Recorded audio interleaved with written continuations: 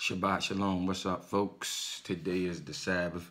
So today, the word is election or governing, kingship, rulers, and where did that come about? And the reason I'm starting with that today is because I've been talking in the past about how people, for some reason, you assume that you under another man or somebody that's over you, somebody that need to speak on your behalf.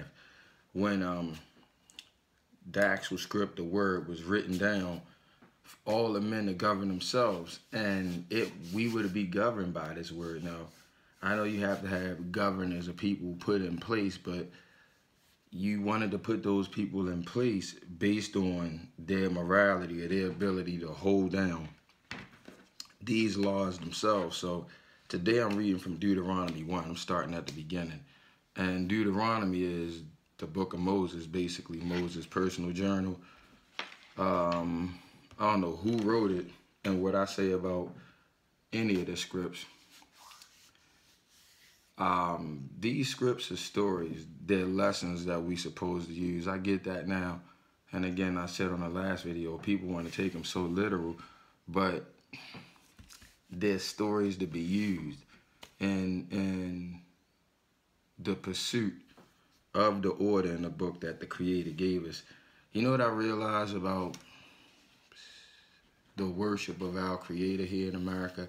People make a big play or put on some kind of show, celebratory, to make people think, or you want them to perceive that you doing this thing, when even in cultures that say like a voodoo culture, they actually have work in. You see them doing stuff like the lifestyle, not just putting on a show. They actually look like that. Their lives reflect what they believe culturally. And when you look at Christianity, you see absolutely no culture or anything serious behind it. It's all about ritualistic celebrations and the look for people to say, oh, I do this or I participate. It's kind of like wearing a uniform but not having no game. You know what I'm saying? So when we choose leaders, when they pick the leaders, what I'm seeing here, it was based on the word of the order of God. So I wanted to start at Deuteronomy 1 today, and I'll probably end up at 1 Kings 8, but I'm not going to read that far. It's just going to show you the contrast, or actually not the contrast. It'll support Deuteronomy 1. So if y'all have your Torahs, and that's what I'm going to read from here on out. If I reference the King James Version, it'll probably be to show you where it's bullshit at. You know what I'm saying? To show you the changeover from this to that. The last thing I did with that was not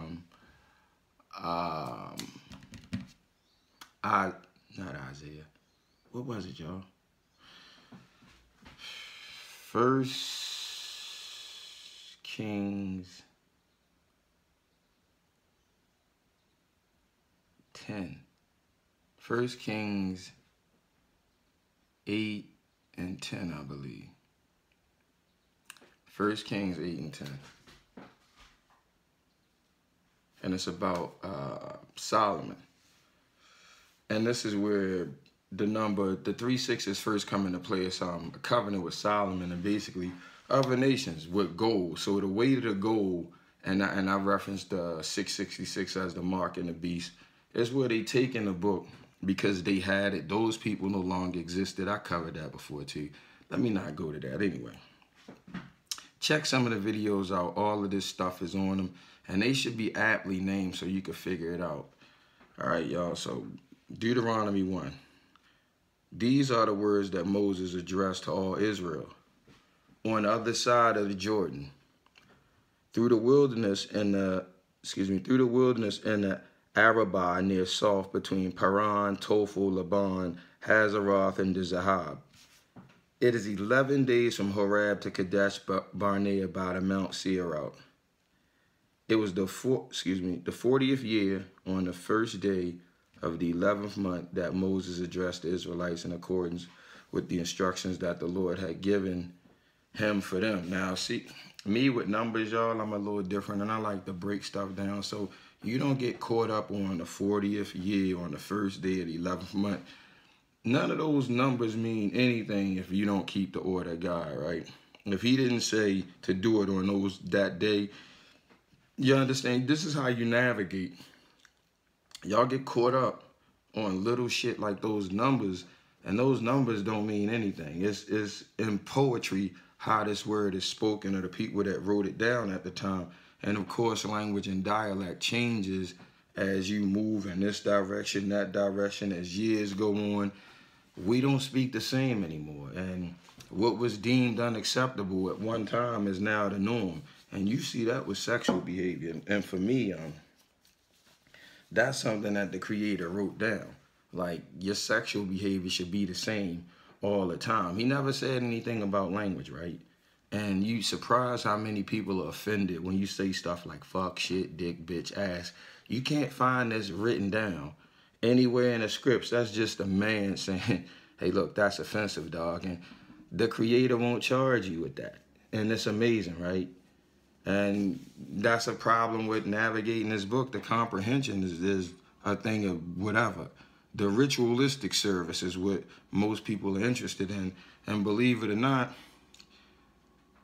there's provisions in here to shut that down, saying, I don't care about your feasts and your festivals. Your piety is really what I'm interested in. Your service. Those other things, y'all try to take place at actual, your heart's being tuned into divinity. You want a symbolism of it.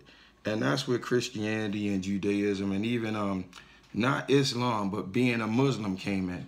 When they start looking at these objects, y'all understand? So you can take it personal, or you don't have to take it personal, because I don't know any of y'all personally that's involved in Christianity, that's involved in Judaism, or that's involved in being a Muslim. See, that was around before y'all. Y'all just attached yourself to it and say, this is the thing that's right. And I'm like, so that's as simple as saying a baseball player saying, this is the thing that's right. Basketball player, the same thing, when it's all sports. And there's got to be a moral compass for you to participate in any of that shit. So back to this. After he had defeated Sihon, king of the Amorites, who dwelt in Heshbon, King Og of Bashan, who dwelt in Ashtaroth, and Edrei, on the other side of Jordan, in the land of Moab, Moses undertook this to expound his teachings. He said, the Lord our God spoke to us at Horeb, saying, you have stayed long enough in these mountains. Start out and make your way to the hill country of the Amorites, and to all their neighbors in the Arabah, the hill country of the Shephelah, Negeb, the sea coast, the land of the Canaanites, and Lebanon, as far as the great river of Euphrates. See, I placed the land at your disposal. Go take possession of the land that the Lord swore to your fathers, Abraham, Isaac, and Jacob, to assign to them and to their heirs after them. Thereupon I said to you, I cannot bear the burden of you by myself. The Lord your God has multiplied you until you are today as numerous as the stars in the skies. This is Moses, and I can't deal with these fuck nuggets by myself no more. All the fighting, the bickering.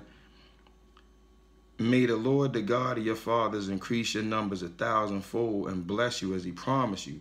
How can I bear unaided the trouble of you and the burden and the bickering?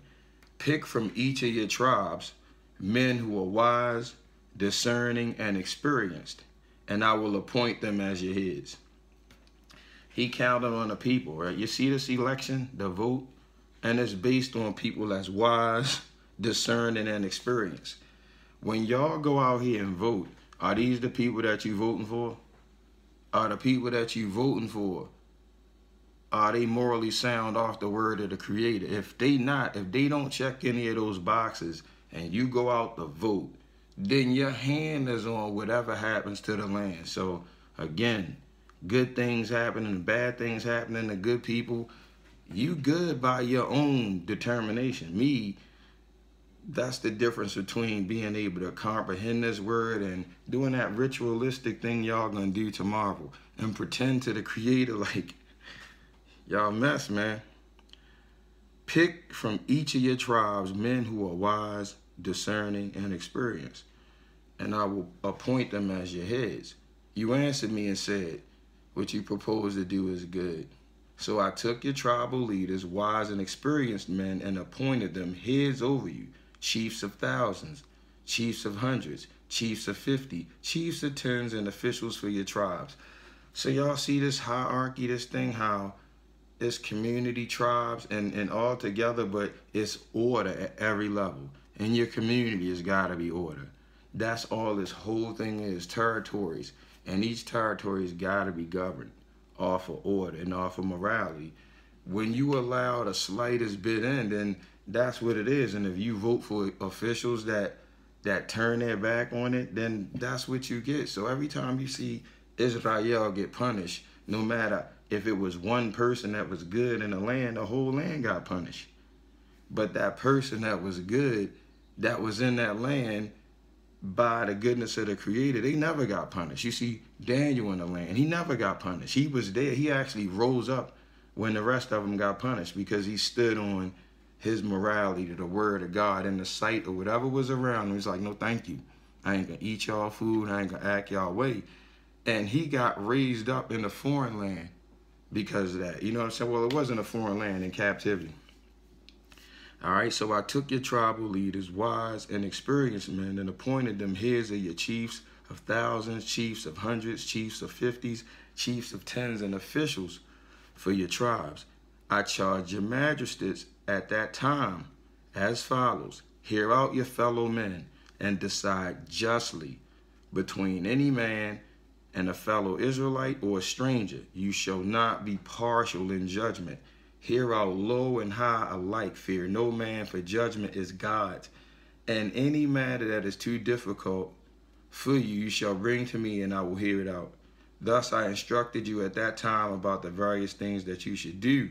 So all the laws and rules of a God-fearing society is based on the word of God, not your fears, not your emotions, not any of that.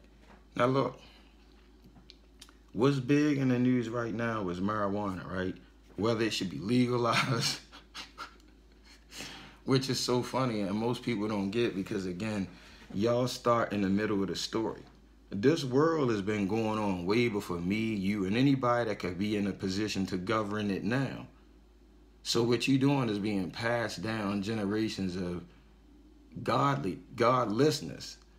For anything to grow out this ground on this planet that the Creator made, and for another man forbid you to take it for fear, putting you in a cage, that's his idea. And now you're seeing he's changing his mind about his idea. And it's okay for you to actually have something that the Creator made. When I say the reveal is now, it's really that simple. But it's like it's this film or this plastic coating over most people's brains. You can agree, it's transparent as I make it. You can hear it and agree with it. But to formulate an action and actually be pissed off enough to say, fuck that, I want my freedom back, it's not in y'all.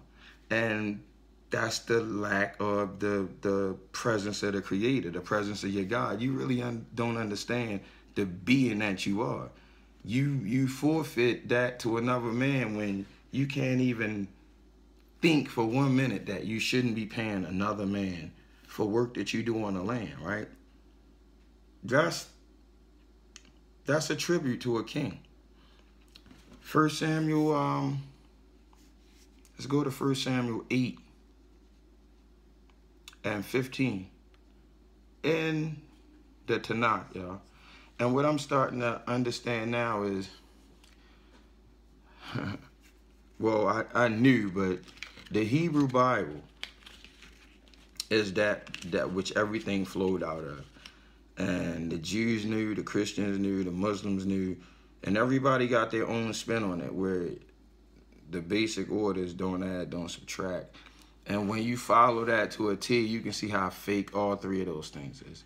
None of them are mentioned. None of them. Muslims, you're not mentioned. Christians, you definitely not mentioned. Jews, you not mentioned. And Moshe's order was don't add, don't subtract. He didn't call any of those people anything but Israel, and that's basically a covenant. It's a generic thing, same as Hebrew. don't carry any blood, it carries an order. And again, establishing a nation out of incest is highly unlikely with the God that we have. So Israel probably substituted for Ishmael, because Ishmael was the legitimate first son. And I'm not going to stop saying that either, because I can read and I'm not afraid of y'all, especially you Sunday church dwellers, any of you business building worshipers. You really need to rethink what you're doing. You know, in the essence, from the ground up, from out the earth to now. And as far as time, it'll repeat. So this is in the book as well. There's nothing new under the sun. The sun goes, the sun comes. So anything, any dealings that you could come up with in your mind, it's already covered in this book. You know, I got a half a century here, and I see the repetition. What they once called a hole in the ozone. Now they coming back with climate control. They repackaging it. It was Ebola 1 minute, Zika the next. Now you sitting in COVID. And for you elders and people that's older, it's that plastic lens that I'm talking about. You just sit back and allow it. So you think that the Creator is going to step in for you with all your hands together, your praying hands.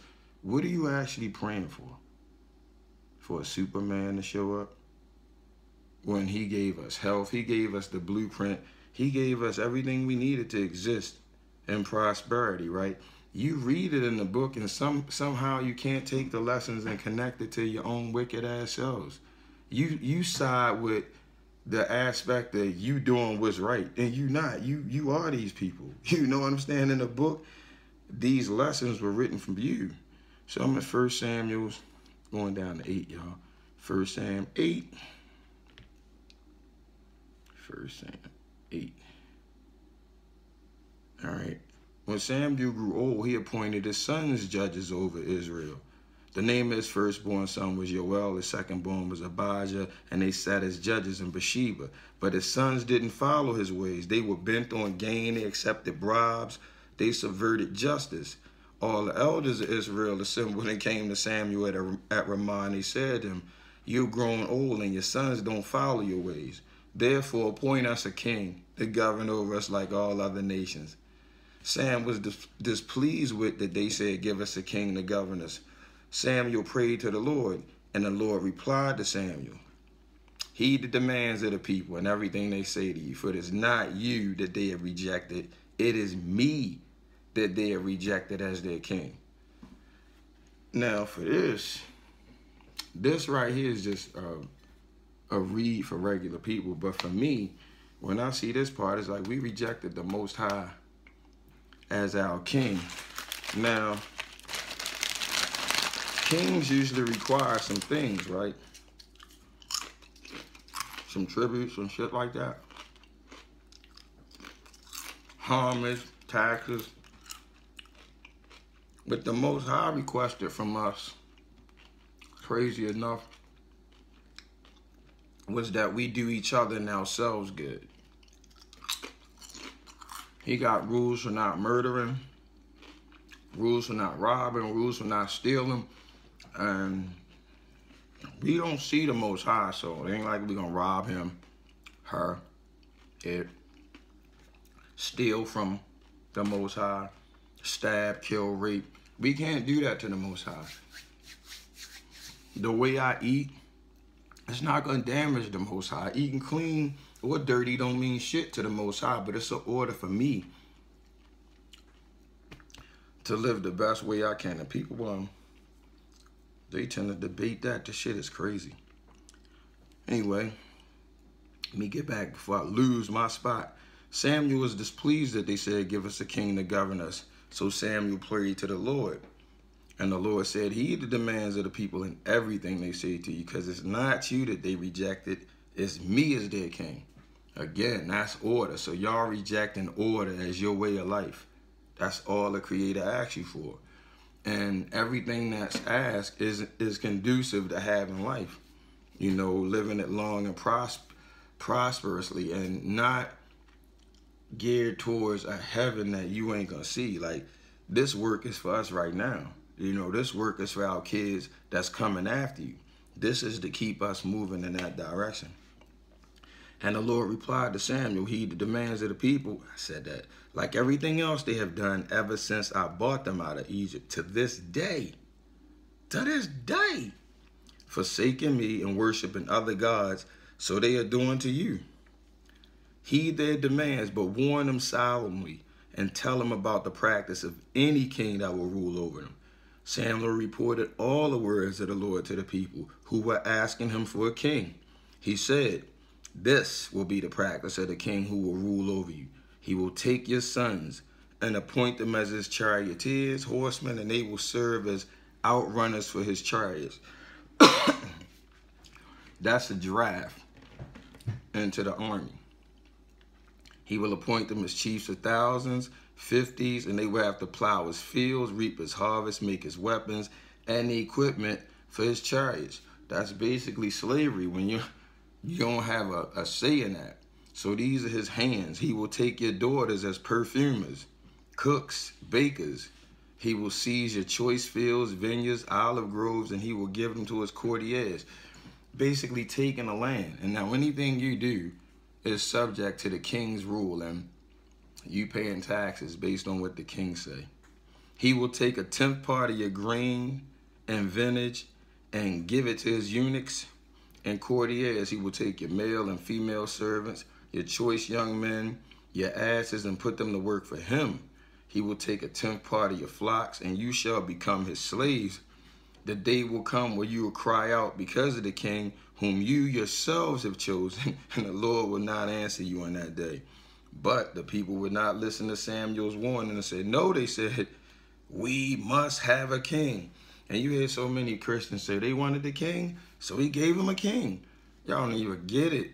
You still giving a king. Every time you go to the booth and pull it, you saying, I agree with this king shit. Y'all don't even get it. If you're going to elect anybody to rule over you or to govern, it's got to be based off the word of God. That's the only justness. Because if I'm partial to homosexuals, then I'm going to turn my back, or I'm going to pass a law in sight that's agreeing with that. Now, most people are emotional when it comes to something like being homosexual, but a just man don't rule off emotions. He rules off of what God said. And if you got a problem with what God said, like, you got a problem with humanity. Because all of us being born, it's right down the road. Nobody knows as a baby what you're going to gravitate towards, what life society going to come your way. So from rip, you to be taught this stuff out the womb. So it's second nature in you. That anything outside of God's word will make you move a certain way. It's like everything else. You're born thinking that you black. And that's put in you, because if you had a white baby that was put in a black house, if he socialized, he would not know any different until somebody told him. It's the same thing with this word of God. So all y'all saying, I feel like I'm a woman, or it's bullshit. It was nurtured in you. Nobody educated that shit out of you, because that's what it is. You nurtured and educated to your society. Society bred that shit and said it was okay. If every house raised their kids on the word of God, what would we be worried about? I mean, it's there. And people act like, oh, no, it can't be that. It can be that. I'm doing it.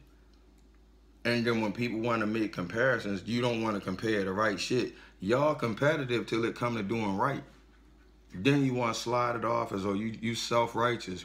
I am fucking self-righteous. I am. And that's to put you on blast. You need to be too. We're not going to back up out of it. I want the conflict with you motherfuckers just to prove you don't know what you're talking about. And it's been that way forever. And as long as people turn the other way and allow the shit to happen, the Most High allow it to happen. Shit ain't going to happen to me because, I disapprove of it wholeheartedly out in the middle of the square. I don't approve of any of this shit. That's why I'm here right now. Loud voice with parts of the Bible people never read. And it's about the lesson. And as long as you're not reading it in a lesson-wise manner, people won't get it. Well, I get it. And I'm going to show up and keep getting it. And maybe you will get it. And understand that it's not about some religious look at all. It's about work in a day-to-day fashion and serving a God or creator that you can't see. So in turn, you serving mankind. And don't you participate in that? Or would you like to go out and be murdered by somebody? Or somebody you love go out and get murdered, and then your mouth is hanging wide open because you practice don't murder, but you don't practice eating clean. That's a strike against you. You know what I'm saying? Like, and that's the easiest thing. Y'all people disgust me when you say, oh, I'm struggling with this, that, and the third. That's weak as shit. You either put it in your mouth or you don't. And y'all grown people. That shit is unacceptable. All emotion. And y'all raise kids to be that weak. Backbone, nothing. Sitting on jellyfish. You either do or you don't. You either die or you live. Y'all want this in-between hiatus bullshit. You think if you don't say anything that it won't touch you, you're going to be charged. Acquiescence is a charge. So when I say I don't pay taxes and I keep talking that shit and y'all don't see them coming for me, hitting me up with anything, because I don't have to. You know, they ask for a king, not me. I keep the word of God. The fuck do I need a king for? In this land, whether y'all understand it or not, the only thing that can be governed on is God. Y'all take the Statue of Liberty, the Jesus, the Muhammad's, the Rabbi. Y'all fall for that because y'all fall in order with the society. But the society is based off God, not vice versa. Or I could murder the fuck out of all of y'all. See, y'all take what benefits y'all from God and push the rest to the side. And then you allow it to happen.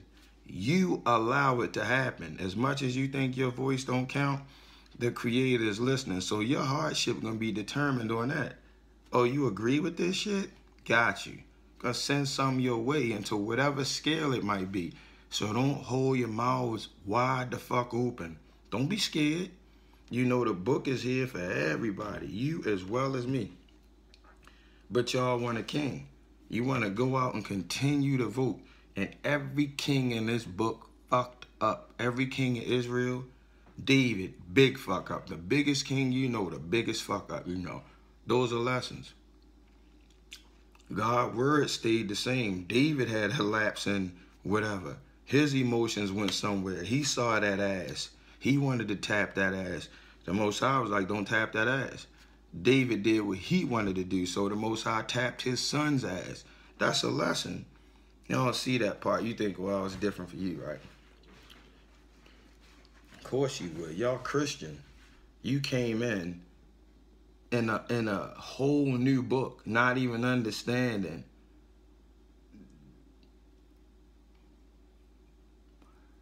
what the nature or the narrative of the relationship was in the first place. Y'all been playing church for so long, it's hard to hear the truth about stuff. And I'm no longer like humble about the word of God. I don't have to be, because I see so much that y'all don't know. Y'all running around playing. Y'all men of God. Y'all elders, y'all pastors, y'all rabbis, your imams, it's all a hustle to these niggas. If it wasn't, society would look a lot different. It's not that hard, you know, and I don't like a lot of people. I don't have to like y'all. I'm not emotional about that. I'm a real, intelligent human being. There's been people that I don't fuck with at all. I just don't fuck with them. I don't gotta dominate them, show them that they the bitch. I'm gonna teach them a lesson by not being in their life. If I'm in a mode that I'm driven by doing something to somebody else, that's a mind fuck. Like, I'm a sick motherfucker. If it's to the point where I'm not worried about my happiness as much as I'm worried about making somebody else not happy, that's some sick shit. Or even controlling somebody else. I've been seeing lately, like, a lot of things, this passive aggressiveness in the black families, and I'm talking about the elders, from my mom to Munch's mom, the things that they just do that they can't let go of, right? I want to use my son, because he's my biggest, that's my biggest success, like seeing him be the young man that he is. And I was in this house that raised this young man. He could have just went whatever way he wanted to go, like all these other kids. And me and him could have had some real friction in the house. It would have been bad. But it's always a choice. And all props, he held the line. No problems out the young man. He was the shit. But it was a blueprint that was laid down for him as me, as a dad, right? Not having that blueprint. And if anybody not liking me, that's all good. Like, nobody gives a shit. But that son that I have, he validate me as a dad. And that's what I was put here to do. The next generation, raise them in the way that they supposed to go. So y'all don't have to worry about my son murdering, raping, robbing. None of that shit. He was raised under Torah. Like, even before I knew I was raising him under Torah, I was raising him under Torah. Now the cap is dead. He walked Torah out on his own now. You know what I'm saying? And he get it. Sharp as shit. He actually pointed out some verses to me. You know, when we first got off into this, he was my scribe, man. I was so proud. And it wasn't a forced thing. You know, like, our relationship is always, it was just like in the wild, how the animals showed him how to live. Not tell them, but walk them through it, and they get it. And he was always there, my little cub, like, right behind me. And it was about teaching him, but also allowing him to explore and see what was what. And I took interest in some of the things that he was actually into, the skating. That's totally him. You know, video games, I wasn't big on. When he came, I started playing them. So we living out life. It's not this, and it is photo shoots, because it's a lot of that stuff. But our things was always, this is what we really do. We watch movies together. Last night, I watched the movie Buffed Up with his mom. That's a movie about the Cartier glasses, right? Now, she's in that mind state, but before that, it was him watching all these movies with me. Like, my little, and he got it, you know, so he was socialized that way. His humor is off the hook. He not as outgoing as I am, but there's not a lot of people that are. And especially having the kind of personality that I have, for him to be able to be good with that and still be yourself, because it could be overwhelming by having an outspoken parent or something like that, to the point of where you are introvert or shy, to where you won't speak up. But he's not like that at all. So those are good characteristics. And he's a man, so he had to find that out from somewhere. I'm his dad, nigga. Anyway, shout out to my son Wiz. And what we had, about 30 minutes. That's enough for the day. I needed to come in on the Sabbath and shout y'all out, because the world gonna keep shouting y'all out. It's gonna keep beating down on you, and there's gotta be a place, an umbrella, to stop that rain. And the word of the Creator every time will shut all the bullshit down. But y'all just gotta travel to the truth, man. You come into this stuff and memorize shit from the standpoint of what they want you to memorize it from. You need to start challenging some of this shit. Start actually reading a book. Stop being so fucking arrogant, trying to get an agreement, trying to be a part of the party that you don't even know if it's a legit party or not, right? Shalom, y'all.